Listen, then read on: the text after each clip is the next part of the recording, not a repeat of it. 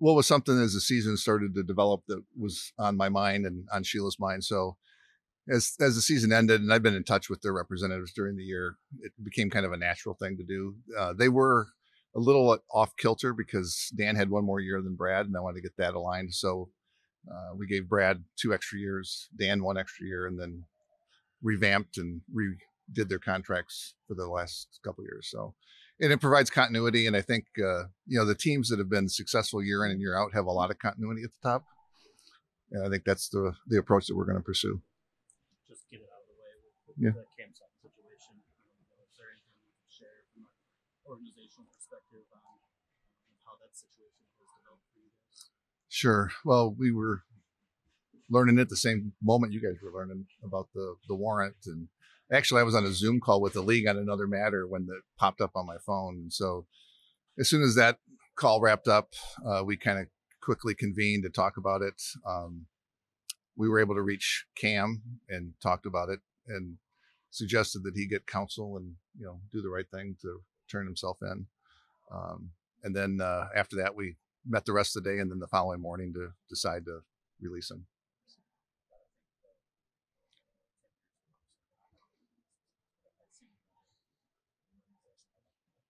Mm-hmm. Yeah, Mrs. Ford said that. Yeah, it still is in place. I mean, there's a legal matter here that will determine exactly what happened.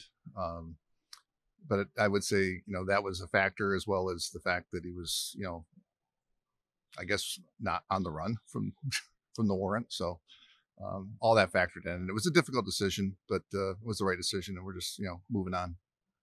Don't want too into the topic, but just a lot of people have asked the cap ramifications of that. Obviously, they are what they are now. But is there devices in play in the future based on the results of whatever may happen with the legal process? Yeah. So first of all, I want to make sure everybody knows that we didn't release him because of anything related to the cap or money that we may owe him. It was the right thing to do for the organization. But we did release him with a post-June 1 designation, which will allow us to deal with whatever the cap implications are over 2 seasons versus 1. And we're going to let the process between us and him and the union play out to determine exactly what happens. But money was not on my mind when we made the decision.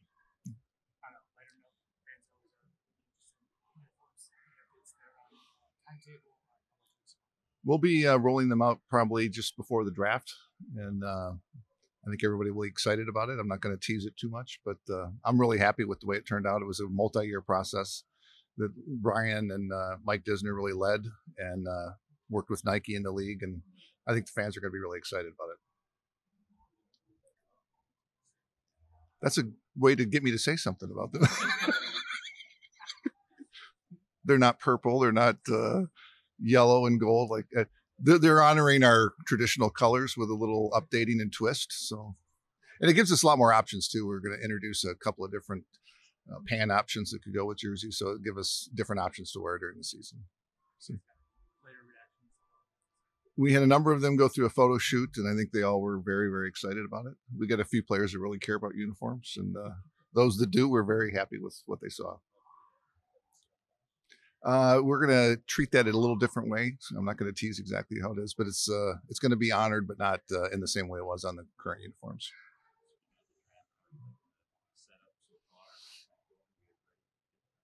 Well, the city's working more on it than I am, but the city and the sports commission, the league, the footprint, which you guys seen now, has been out there.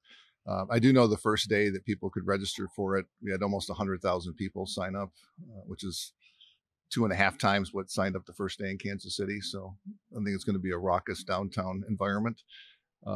Encourage people to stay in tune with the traffic patterns and the footprint to make sure that if they don't get in the footprint because it's full, there's going to be other places downtown to watch the draft and hopefully cycle their way in. But I think it's going to be dynamite for the city.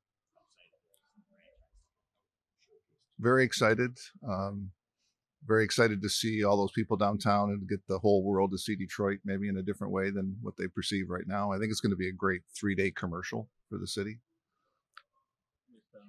Last year we asked you about the practice facility, and you said it probably wasn't going to be on that year's agenda despite your desire. Rumors all over the place with downtown, Ann Arbor, Willow Airport.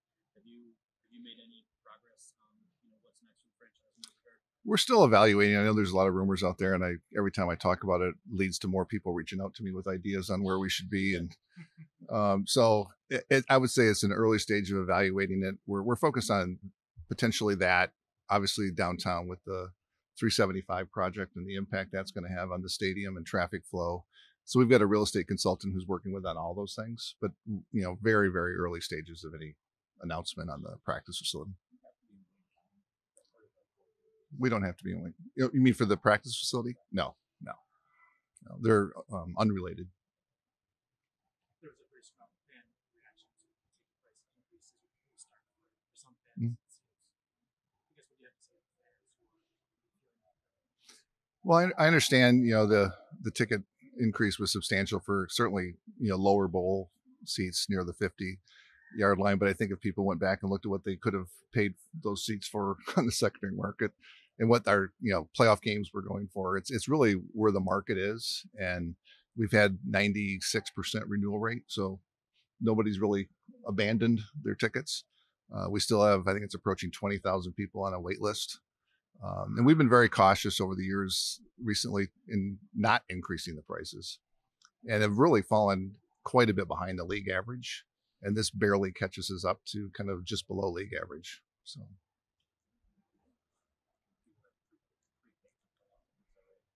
Mm-hmm. Well, they'll opt in if they want to. And if they don't opt in, we'll give them another chance to opt in later on. I think the opt-in rate will be much higher than previous years, given what happened last year. Yes. Yeah.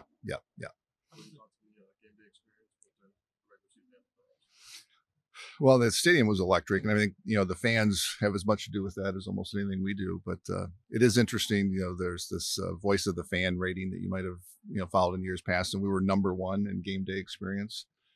That has a lot to do, I think, with the on the field performance, but also a lot of things that we do to make it exciting to be in the stadium. And I would say the two playoff games were environments like I've never experienced before, especially the Rams game when I think the stadium was full an hour before kickoff. And that just creates a whole different energy and experience. We've tried to take advantage of it with, the different things with the wristbands and the other things that we did in the playoffs in particular. So very happy with it, but we'll always continue to try and improve it because, there are choices. You don't have to come to the game. You can watch it on TV. But I think those that didn't get a chance to be there in person will want to be there in person because I think they saw something on TV that they wouldn't want to miss. Yep.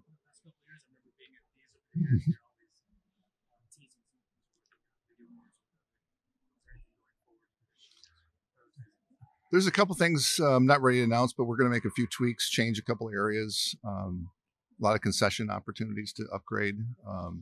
So we'll probably have more information on that in the spring, but there's a couple projects underway already at the stadium. So. You recently announced a partnership with Calvin Johnson, Primitive. Obviously, it was contentious and cross relation for a long time. It has thought considerably. We can all see that. Yep. How much was this partnership kind of part of the package of bringing him back into the fold? I would say it was kind of an outgrowth of the relationship getting better. And I would say Calvin's completely in the fold now. Yep. And he was at a lot of our games, as I'm sure you guys saw, and he was at the playoff games. And, he was as excited and into it as anybody else watching the game. So I'm glad it's worked out that way it has. And, time has a way of fixing things. And we've had a number of very good conversations. And, Mike Disner's worked really closely with him and his team to bring him back. And Primitive was just an outgrowth of that as opposed to a part of it. Do you have a favorite Primitive? I have never used it, but don't tell Kelvin that.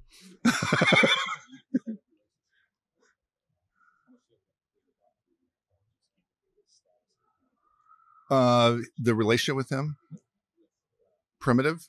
Well, Primitive is only going to be for Ford Field events, so non-NFL events. So it didn't really require any league approval. I mean, if the league were to loosen up on what you can do with that type of product, we would probably go back and reinvent the product or the partnership to include Lions games. But right now it's exclusively for like concerts and other things. So. No. Yeah, no.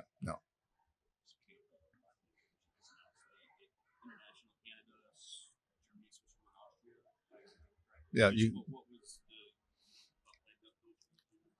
well, we kind of sat on the sidelines with this the last couple of years when the league opened it up. Kind of wanted to watch what other teams were doing, and learn from them. Canada obviously is a natural given the proximity. The only issue with bidding on Canada was it caused us to give up exclusive rights in Windsor. So right now another team could come into Windsor, which until this happened they couldn't. I'm willing to defend our position in Windsor against other teams, given the close proximity and the number of fans that we had over there. In Germany, with the number of games that are being played there, and in particular with St. Brown's popularity, it's kind of a natural thing to draft off of his popularity, and vice versa, because I know he wants to do some things over there. So that's the two that we bid on now. We may look at a few others in the future, but we're excited to have been awarded because Germany is getting pretty full. I think there's up to 10 teams now that have rights there, and so we might have been one of the last teams to get an opportunity to be in Germany.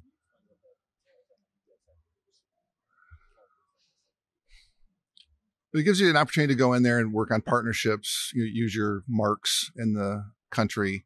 I think initially there'll be some investment that won't have a return for a few years. We're probably going to hire a person or two to focus on this exclusively. The NFL has offices in those countries, so you can draft off of that a little bit. But we've got some plans that we have ready to go, but probably the revenue's years down the road after we make some investments to get our popularity up there. I think now, we're one of the teams that could probably benefit from this, given the popularity of the franchise too. So it's another reason to do it now. I don't know that it increases the possibility. We're going to play one, I would assume, in the next year or two. We're kind of overdue. I suppose we could still play one this year because Chicago and Minnesota are in London. We could be a road team. But I think if we're in Germany, when we have to give up a home game, probably being in that market would increase our opportunity to have a game there. Dan put you in charge of the Cowboys fiasco. He referred to you in that statement that you were handling it. I'm just curious, what goes into that process when there is controversial columns? So that's as big as right in the spotlight. Thank you. I didn't know where you were going with the Cowboy fiasco, but I thought I missed something today with Jerry Jones or something. Oh, yeah. But in terms of a call that affects the team, that's yes. Right in the spotlight. So what is the process that goes about there? And I guess, did you receive a resolution that you were content with it? I'll come back to that last part of the question.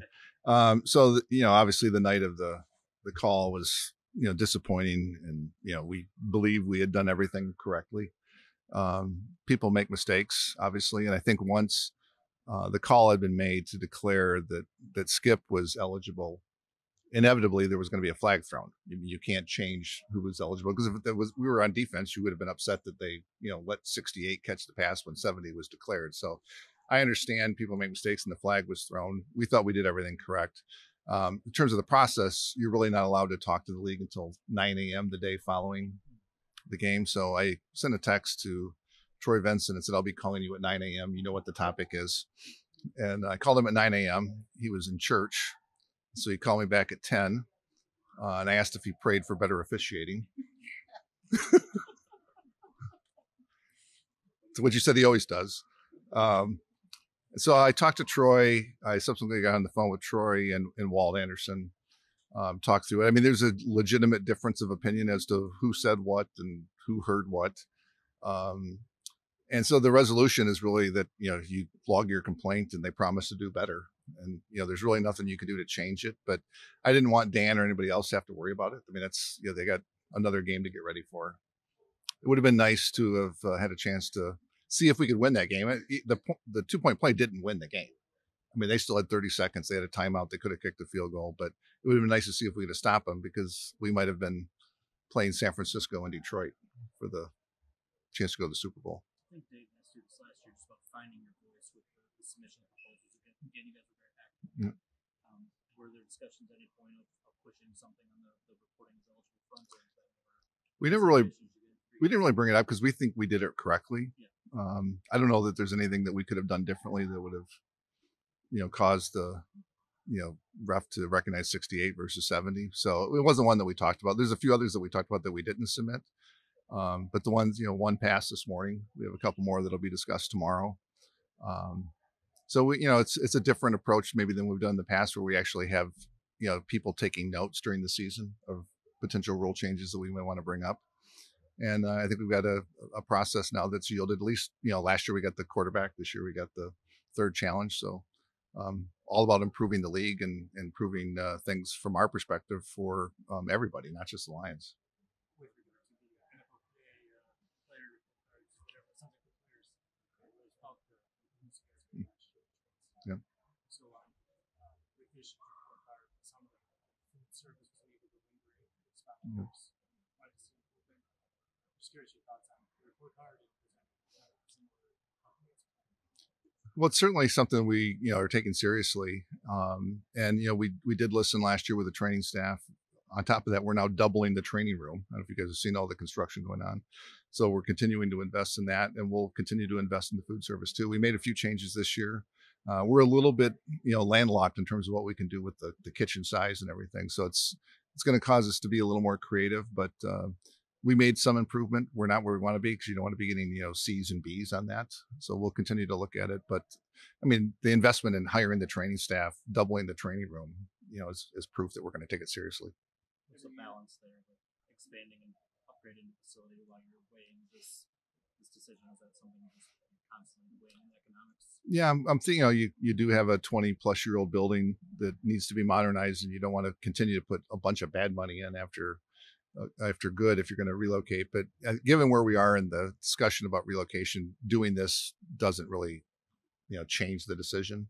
It just makes the players hopefully more healthy, and we have more room for them so that more of them are on the field next Sunday or next year on Sunday. And that's something we need to do now, not wait 3 or 4 years for.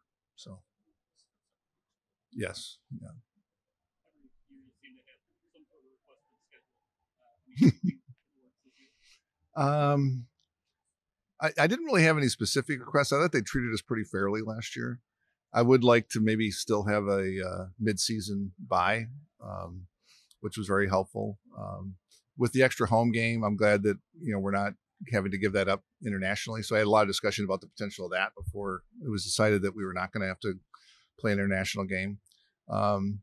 We have a good schedule, both road and away. I think there'll be a lot of primetime games, I would assume, given last season, and maybe even a few 425 games, which we've not had too many of those at home. So other than that, I'm just in conversations with them, and I think it'll be fair. They've been fair to us.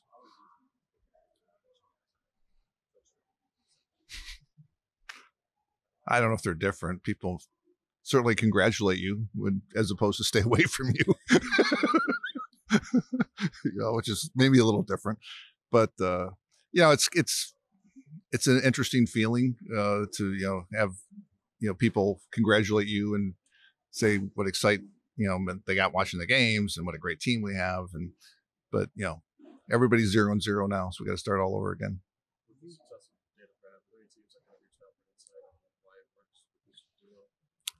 Teams have, and agents have, and members of the press have. So, but I think it is a copycat league, and people tried to find the next Sean McVay, and maybe people are trying to find the next Dan Campbell. But there's one Sean McVay and there's one Dan Campbell, so it's kind of hard to replicate special people like that. So I think what I've told everybody is just do what's right for you, do what's authentic for your franchise, and figure out what you're looking for before you go start interviewing people.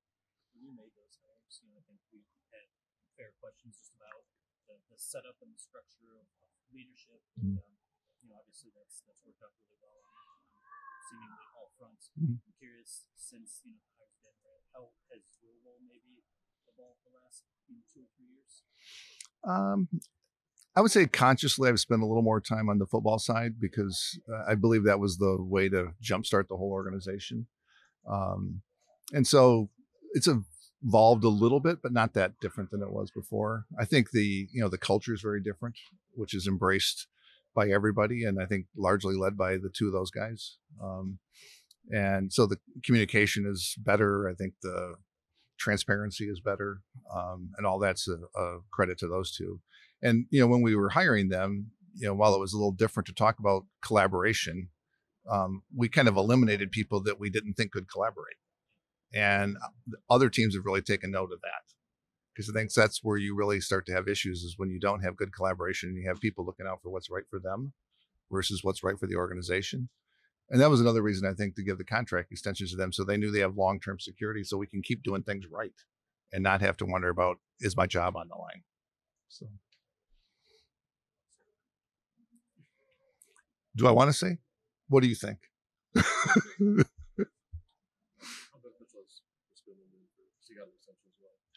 Chris has been great. His job is probably the hardest one to describe because he does a little bit of everything. But I think, bringing him, and you guys were there when we announced his hire, it was kind of like 2 phone calls for me, a text message, and he had 1 call with Sheila, and we hired him.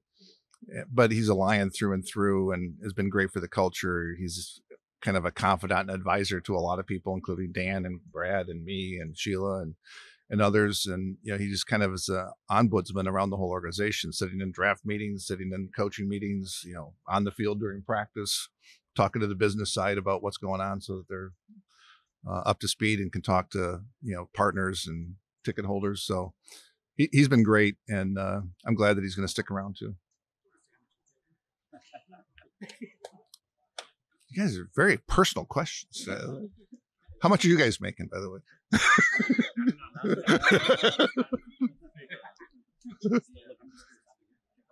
Yep. It was very close this morning. I ended up having to ask what the final vote was, but I think we need another 3 or 4 votes probably. I think the alternative is not going to be liked by people because I think it might just lead to the eliminating the kickoff if we don't change the rules. So I think tomorrow morning there'll be more discussion about, if we don't do this, what's the alternative? We were in favor of it. We have a good special teams coach. We focus on special teams. I think it's an opportunity to scheme up something that maybe could be an advantage. I got the sense though, and even the people that were against it, they were not against it because of the play. It was just, the newness of it. So we'll see what happens tomorrow morning. We talked about it for over an hour. I know that. So we asked Dan just about his surprise with keeping his coaching staff in. Wondering from voice of ownership standpoint, right? Like, what was the level of surprise that Ben Johnson is still? Well, certainly, I expected him to be a strong candidate, and he had 6 teams reach out to him. So you expect, given the popularity of his name as a candidate, our success, and the fact that 6 teams were interested in talking to him, I thought it was unlikely he would be back. But the more I talked to Ben as he went through the process, I had a sense that maybe he wanted to be back. And I don't think he's staying for any reason other than he likes what we're doing and there's unfinished business. You get that close. I think he wanted to make another run at it. He's still very young. He's going to have head coaching opportunities down the road. I think AG was probably more interested in pursuing the opportunities, but it just didn't work out for him either. I think it hurt both of them that they couldn't be interviewed in the championship week, which is one of the things I've talked to the league about. There's some oddities and when you can and when you can't interview these guys. Ben, as an example, had 6 teams want to talk to him, and you have to interview him that wild card weekend, or you can't talk to him until after the Super Bowl. So he couldn't even hardly fit in 6 interviews. And then in the leading up to the conference championship, you can't be interviewed for a head coaching position if you're playing in it. But there's this oddity that if somebody wants to interview one of your guys for a coordinator job, you have to make them available. So we had Tanner was, being requested. I think others had, some interest in coordinator position. So there's this weirdness that they have to be allowed to interview, but a head coaching candidate can't. So I've made the league aware of my views on both those things. We'll see if they make any other changes. We did make one change this morning to the Rooney Rule to extend, for 2 years, this 72-hour cooling off period before you can interview somebody after their season's over. So they're always looking at things, but I think all those factors probably hurt them a little bit.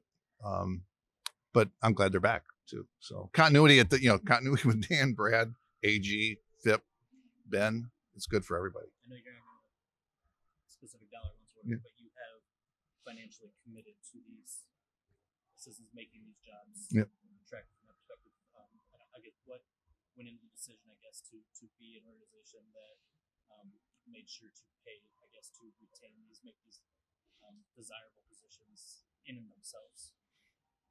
Well, certainly willing to, pay for good performance. And, what the market value is. There's good data out there from the league. And, what you have to be prepared to pay somebody to keep them if they're good at what they're doing. And that's what we've done the last couple of years. And, if people don't perform, they probably aren't going to have that opportunity. I do think it's also made the organization a desirable place to work. And Dan in particular, as a coach, the coaches want to coach for. So you hear that from coaches that have joined us even this year. It just feels like a great place to be.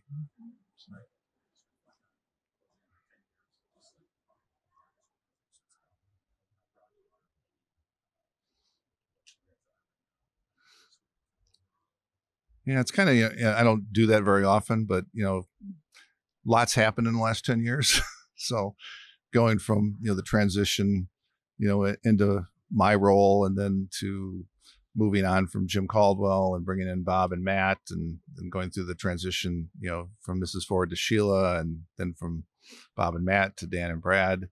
I think we're where we want to be as an organization. It took a couple of turns in the road to get here. But I'm glad, I think I've learned a lot. And I think, Sheila and Mrs. Ford learned a lot by mistakes that we made as opposed to successes. And I think you always learn more from things that go wrong. And you just have to be willing to learn from it and adapt and change. So I'm thrilled with where we are, but, we didn't quite get to where we want to get to. And hopefully in the next year or two, we can get over that hump too. Yeah. Yeah. Yeah. Yeah.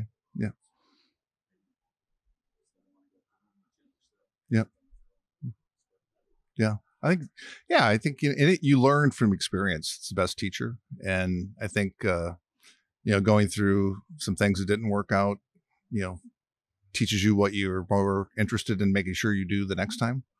And I think the big thing was the big cultural shift, and that pays off every which way. I mean, both in terms of the coaching staff, how the players react to the coaching staff, how the fans react to the team, how the rest of the organization reacts. And we're in a really good spot right now.